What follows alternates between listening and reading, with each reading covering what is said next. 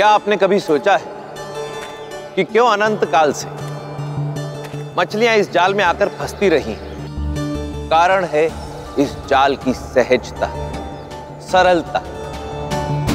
यदि शत्रु पर जटिल और क्रूर प्रहार करोगे तो वो सहम जाएगा, चौकन्ना हो जाएगा या आक्रामक हो जाएगा।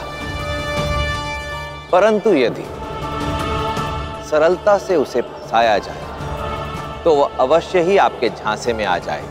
पहले धैर्य साध, फिर शत्रु को यह विश्वास दिलवाएं कि वो एक सुरक्षित वातावरण में, कि संसार में इससे अधिक सुरक्षित स्थान उसके लिए अन्य कोई नहीं। जब एक बार शत्रु को इस बात का विश्वास हो गया तो उसकी सावधानी हट जाएगी और वो आपके वश में उसी प्रकार आ जाएगा जिस प्रकार इस जाल में मछलियां आकर फंस जाती।